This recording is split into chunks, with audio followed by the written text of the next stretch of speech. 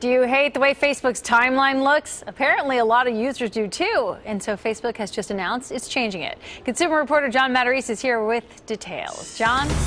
Well, Tanya, the biggest complaint people have about Facebook's timeline is that your posts are spread over two different columns. It's confusing.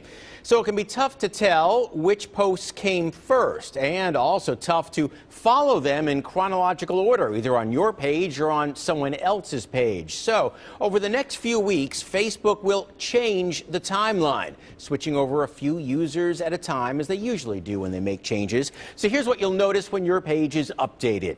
Your posts will be once again lined up in a single column, like they used to be. The About You section will be permanently underneath your photo, just like your old MySpace page used to look back in the day. There will also be a section to display your favorite apps. You know, it's a bit ironic for Facebook to change its look to look a bit more like MySpace 10 years ago. But as they say, the more things change, the more they stay the same.